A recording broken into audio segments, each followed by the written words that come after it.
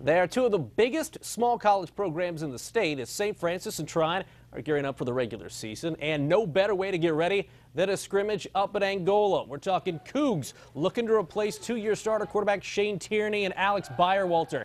The transfer from Eastern Michigan, he's on it to Kobe Fry. Watch the extension. Great touchdown catch right there.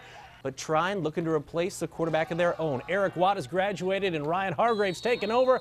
Ouch, loses the helmet there, but he collects himself and recovers. Watch him throw a strike here to Javante Hentz, and that's deep into Cougars territory.